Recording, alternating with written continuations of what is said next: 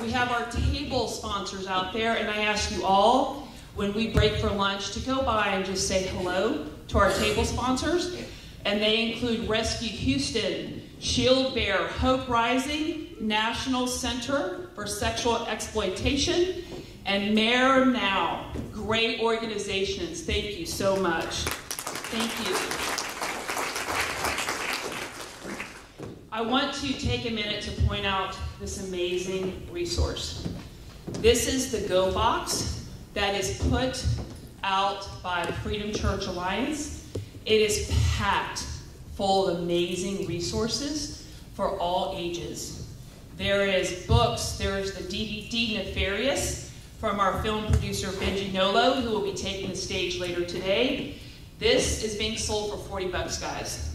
So if you want to get this and equip your family and kind of have a guide to do that, as far as education and sex trafficking, I highly, highly recommend this resource.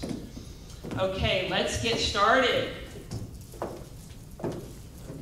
So, let's begin with just the simple, basic definition of child sex trafficking.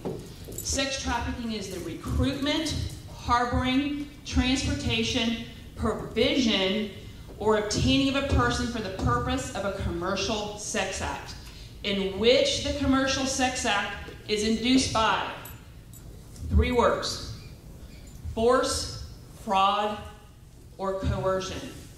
If the individual is under the age of 18, force, fraud, or coercion does not need to be proven.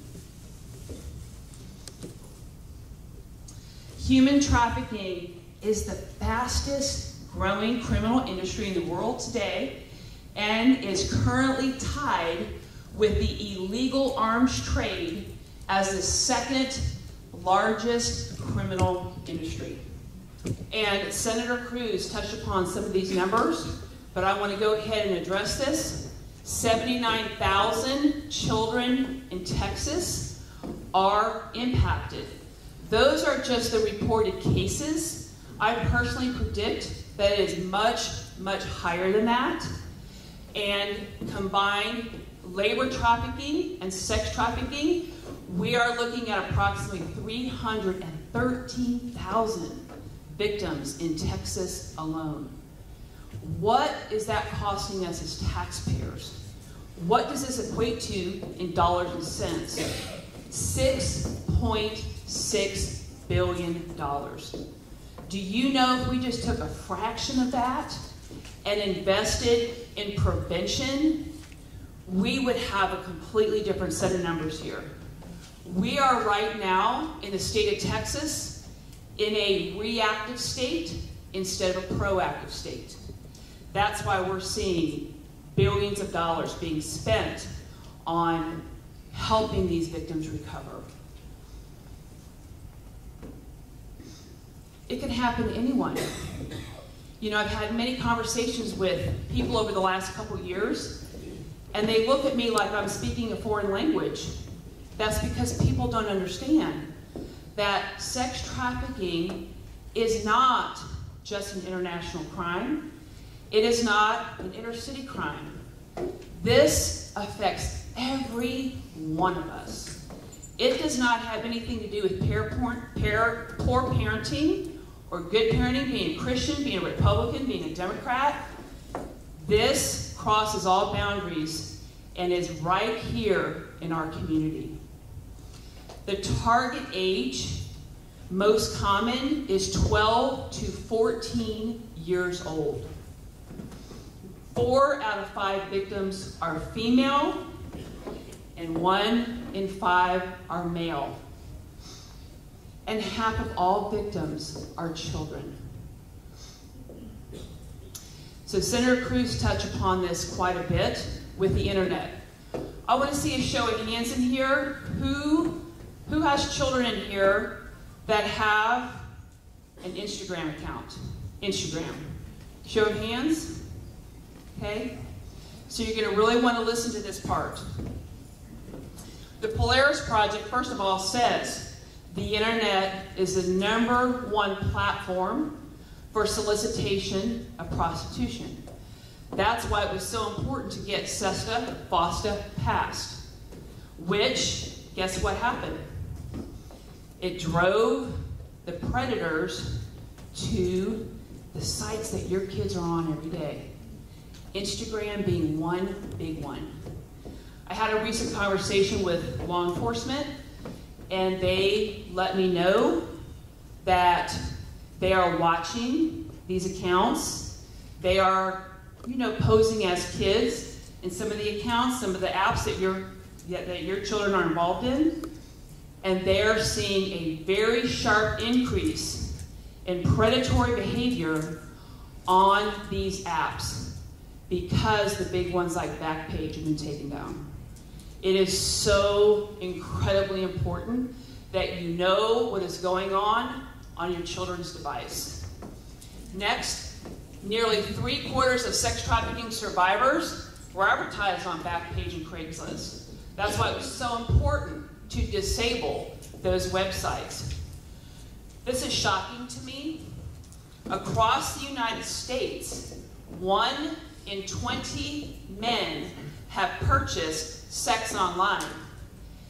In Houston, it's 1 in 5. 1 in 5 in Houston.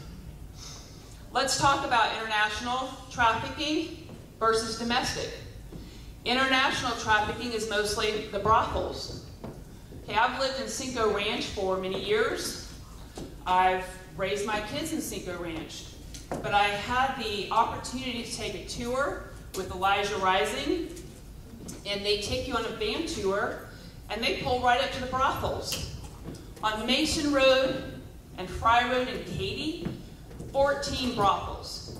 In Katy, Texas, 14 international girls. Between 14,500 and 17,500 women, children are brought into our country for the purpose of being trafficked. Domestic trafficking, 300,000 teens are suspected of being trafficked each year. 300,000. I personally believe that the number is much higher. Okay, take a look at this screen. Okay, we got a soccer mom there, we got a soldier, we got a cute cheerleader, we got some guys here looking a little shady. Who thinks maybe one of the guys up on the top were convicted of trafficking? Who's the pimp? Who's the pimp on this screen? Anybody want to guess? The lady on the bottom left. Okay. Or the man. Anybody else want to take a guess? Who's the pimp on the screen? Cheerleader? All of them. Hey, the answer is all of them. Every one of these individuals have been convicted of trafficking. The nice-looking soccer mom that you could be sitting next to on a field next weekend, she was convicted of trafficking all 3 of her children. The cheerleader trafficked her cheer squad. The soldier was a buyer, and he said, you know what? I think I can cash in and make some money on this. And he ultimately was convicted of child sex trafficking. The point in this screen is to hit home that if you're watching for the white van on the corner from the movie Taken, you are looking in the wrong place. Traffickers look just like anybody in this room. They look like you and me, and that's why this crime is so incredibly dangerous. Because we cannot identify these predators because they blend into all of us. They're in our schools. I promise they're in our churches. They are walking among us. This is some of the best information right here. Y'all have notebooks. I highly recommend writing this down. This information is critical and it's spot on. This comes from John Clark, and he talks about the 6 stages of recruitment.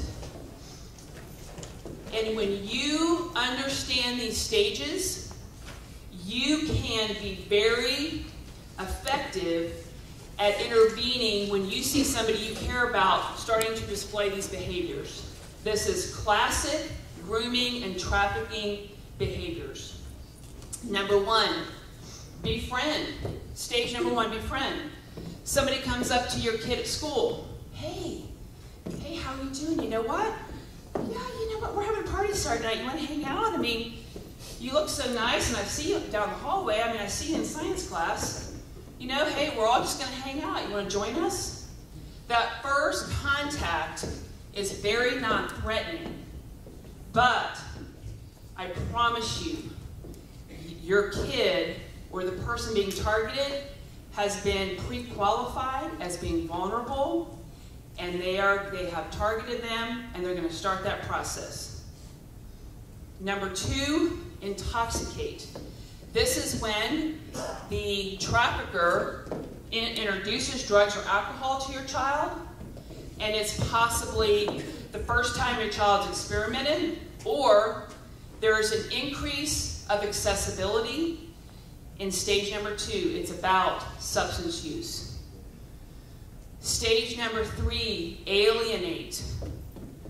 If your kid gets to this stage, you're in trouble. Your kid, who maybe grew up very stable, happy, loving, all of a sudden there's a huge division between your kid and you. There's a major wedge, and you don't understand it. You're looking at this perfectly stable, happy child, and they're rebellious, and they're being disrespectful. The behavior is very, very different, and you look at them like, you know, you've lost your mind, right? And that's hard because you're like, okay, is my child being rebellious? Is my child just going through a stage, right? Because it's teenage years, expected. But stage three, you are in big trouble because it's about emotional control over your child. Number four, isolate. The kids that they used to hang out with, that share their core values, all of a sudden the trafficker's pulling them away from that core group. Maybe those friends would have said, hey, that's not cool. You don't want to do that. You don't want to be taking those kind of selfies. You don't want to be smoking weed. You know, so, and the trafficker's like, oh, come hang out with us. Those people, they're too prudish. You don't even hang out with them. Come hang out with us. We're cool. So stage number four, they begin to now pull that child away from their normal peer group. Stage number five, desensitize. The things that your child considered to be morally correct, all of a sudden now their moral compass is completely gone haywire. They're desensitized. Maybe 6 months ago they would have never smoked weed. They would have never taken a nude. They would have never ever engaged in these behaviors, but they're at the stage now, based on the manipulation of the trafficker, that all that stuff is now considered normal. Stage number six, capitalize. This is when they take your kid. This is when they take your kid and they cash in. Very, very bad. This stuff, I'm telling you, can take to the bank. This is very classic. Cell phones, wow. What a blessing social media is right now to our society. But I'm telling you, it is the gateway to how many predators get to your kid. At least identify as a potential target. So a lot of these apps are, I'm sure, on your kids' phones. Kik, Whisper, Periscope. Some of these apps even have a GPS locator. So here's your kid, you know, just being, you know, a normal 13, 14-year-old teenager, but a person who's trying to get to your kid can actually do a locate on their location and get direct physical contact with your kid. Another one, YouNow, and of course, the big one, Snapchat. I was recently talking to a law enforcement officer who does a lot of stings with trafficking, and he said, quote unquote, Snapchat is the devil. Very predatory.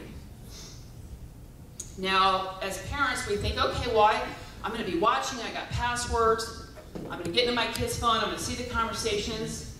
But see, traffickers are a step ahead of us. They have emojis. Look at these pictures. Every one of these pictures represents a message.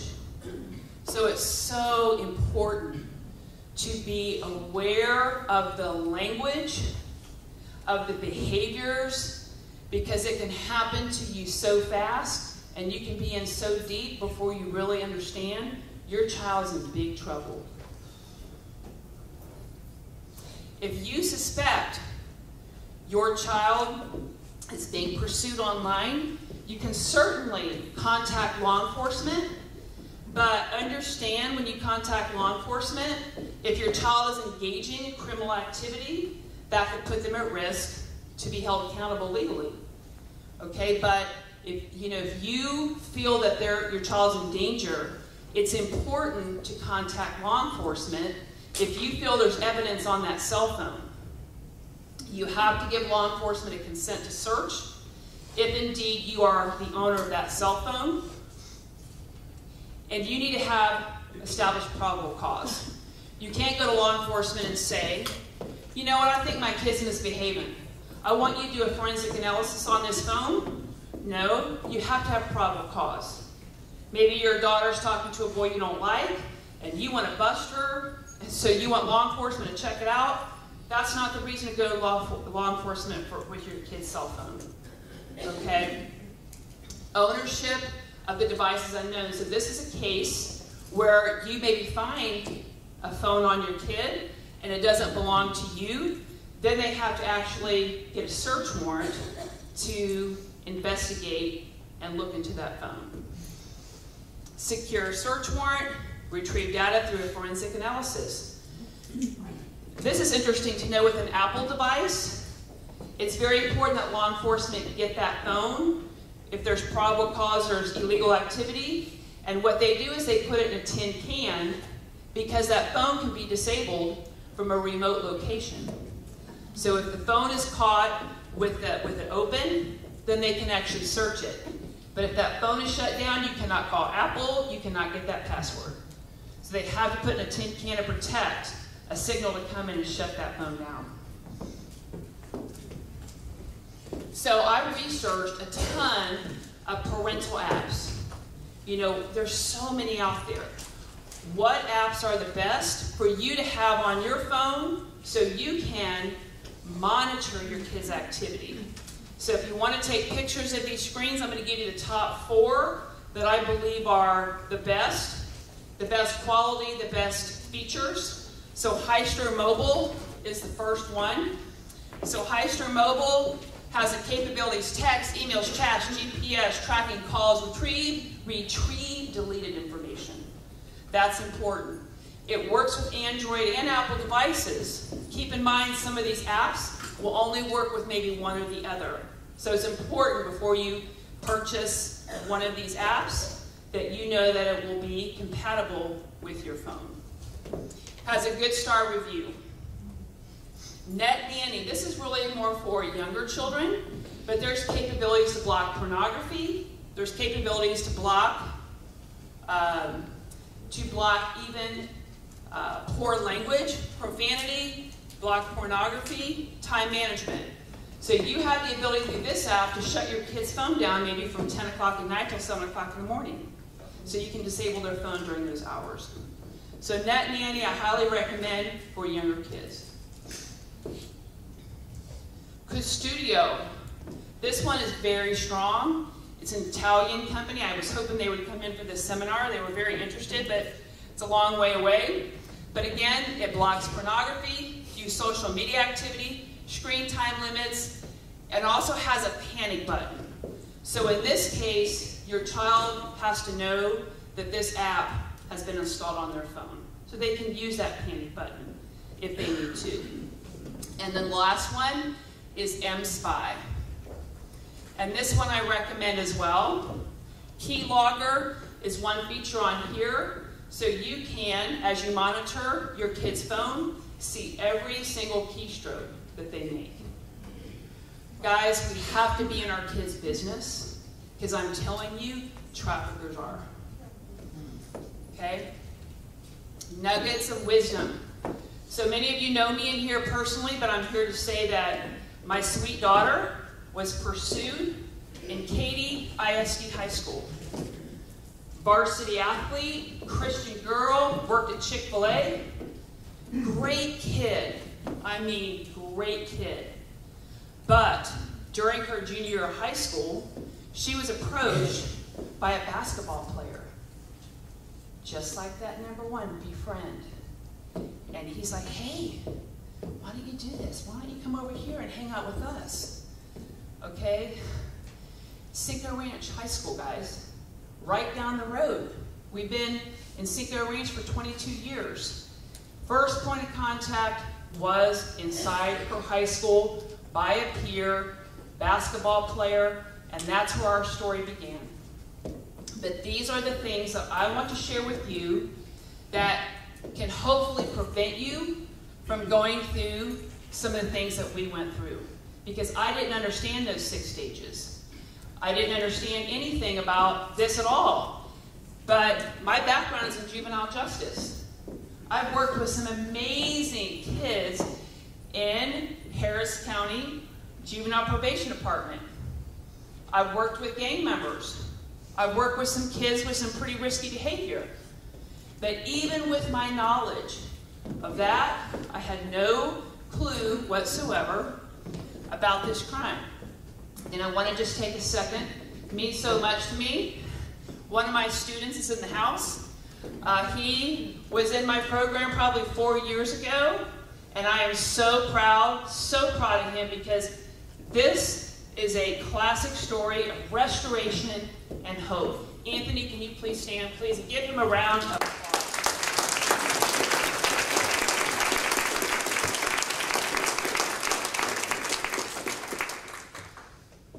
Know what your kids are doing and who they are talking to. This is basic 101. People are like, of course I know. But I'm going to tell you, you have to be like the FBI in your house. You have got to know who has entered your kid's life at school, through social media, because you know your kids have so many friends, right? They're making new friends daily when they're a teenager. It is so important for you to be engaged and for you to ask questions. If you see your kid is hanging around with somebody a little bit more, hey, I'd like to meet that person. You know, be in your kid's business. Talk to your kids about trafficking. Talk to them about trafficking. Now, if they're 5 years old, that's a different conversation, obviously, than if your kid is 15. But you need to have these conversations, guys. You need to talk to them about those 6 stages. Because, you know what? Did you remember that what that target age was? 12 to 14? Okay? A 12 to 14-year-old kid cannot outsmart a criminal that is looking to cash in on your kid. You have got to have these conversations with your child and let them know without instilling fear. Because I'm not about scaring the heck out of your kid, but empower your kid with the information so they can stay safe. Next, y'all, this is one that I can tell you we went through with our daughter. I said my daughter would never sneak out. Never. I mean, she was raised in a house where her mom worked in the juvenile justice system. Like, I've talked to her about the dangers of a girl walking out the front door and being vulnerable. But I'm going to tell you this, I was dead wrong. I was dead wrong. You have got to have your alarm activated. You have got to secure your house to ensure that your daughter or son is not being lured out of the house when you're sound asleep. That is a very big one, the sneaking out. Very big. Arm your system and make sure that your child is where they're supposed to be. Frequently monitor social media. We talked about that. Incredibly important. Okay, I see these conversations going on Facebook between parents. Oh, I don't get in my kid's business. I mean, that's like an invasion of privacy. I'm not going to get there. I mean, you know, my gosh. I mean, they're 17. You know, they're responsible. Oh, hello. Get in their business. I am telling you right now, we are living in a society where you have to be on top of this. And so they don't listen to, because I've heard this from my kids, my son is here somewhere, you're the only mother out there that wants her password. I said, okay, whatever, so I'm the only mother. Too bad, so sad. I will be in your business. Your child, if your child has experienced a traumatic event, which can be, unfortunately, a sexual assault. I believe 1 in 4 girls before the age of 18 will experience this. Maybe divorce parents, maybe a moving of the home, death of a friend or loved one. Some kind of trauma can trigger a vulnerable, very vulnerable situation. If your child has experienced a traumatic event, it's very, very important to see a trauma-informed counselor. Our daughter went through some trauma, and we did what most good parents would do. We took her to a Christian counselor. She needs more God in her life, right? We were wrong. We needed to take her to a Christian counselor, but a counselor that specialized in trauma. Incredibly important, because that is it's very, very directly connected to helping them understand that their brain is on fire when they experience trauma. So taking them to their school counselor or to your Christian counselor or to your pastor is not going to heal what is broken from that trauma. Brainwashing grooming, it is the loss of emotional control. Your child has been brainwashed, and it is absolutely devastating and very difficult to get them back on track when they have been manipulated emotionally and they are under the control of somebody who's exploiting them. Grooming can start at 17. There's a lot of families that I talk to, and many times during their 17th year, they are being groomed. Because that trafficker knows when they turn 18, parents have lost control. I have had so many situations where the child literally is gone 1 week after they turn 18. And I'm going to tell you, then you have a very, very tough battle. To regain parental control after 18, they almost have to be carrying a weapon and be like schizophrenic. It's very difficult to maintain or regain control of them after they are 18. Traffickers monitor counseling offices. They're looking for somebody that's vulnerable. They'll sit outside the counseling office and watch who's coming and going and saying, they've already got 1 foot in the door. This is how strategic these people are to get your kid. Parents, you must communicate with each other. We found out later that a couple parents who my daughter was supposed to be with knew that my daughter did not show up, and nobody called me. Call me. You will not offend me. You will not hurt my feelings. I will not say, oh, not my kid. We cannot live like that, guys. We've got to support each other as parents and grandparents, and we have got to pick up that phone, because you know what? That kid can be killed. That kid can be taken over state lines, lives destroyed forever. Talk, talk, talk to each other.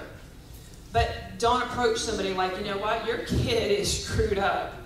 You know, your kid, well, let me tell you what my kid's doing. You really need to go talk to them in truth and in love. Okay, very respectful. And a parent will thank you for that. We have to have all eyes on deck right now, guys, watching out for each other's kids. Okay, again, there's no privacy right now when it comes to your kids. Get in their business. It could save their life. And finally, we close. Call to action. Childproof America is all about parents. When we had our very traumatic, horrible journey with our daughter, she was missing for 40 days. We were clueless. I'm here to say we were grasping. We were exploited. People took money from us. Oh, we can get your kid, give us a lot of money, and we'll have her back in 72 hours. We were parents grasping for anything, and we made a lot of mistakes. Childproof America is about parents, prevention, and intervention. If you have a child that is gone and suspected of being trafficked, you can call us and we will assign a trained and vetted guide to you who will help you navigate law enforcement, who will help you navigate best resources. You need help. When you feel your kid is in danger, life or death, you can't think straight. You need somebody to come into your life and say, here is a path to lead you out of this nightmare.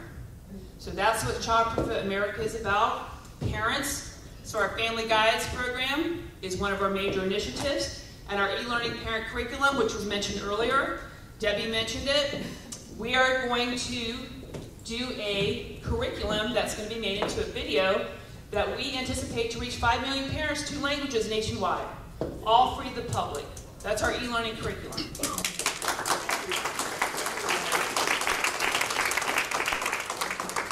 If you choose to support Childproof America, fantastic information in your bag. This is not about a fundraising event today, but it is in my PowerPoint, so I got to address it. On your seats, there are 2 pieces of colored paper. If you have a question throughout the day, because we're going to have a Q&A after each speaker, please write your question on that piece of paper, and we will have volunteers, our wonderful volunteers in blue shirts, at the end of the aisle. Just hold your question up. They will pick up your question. They will deliver it to Debbie, and then Debbie will go ahead and she will read a couple questions. But y'all, we only have 5 minutes for each Q&A after each speaker. But at the end of the day, all of us will be on stage, and we will open it up to 30 minutes of Q&A. Ask your questions. No question is silly. No question is off limits. We're here to talk about some big issues today. Sex trafficking with kids. You know what? Let's get real, and let's get our questions answered. Okay? All right. Thank you very much for your time. Thank you.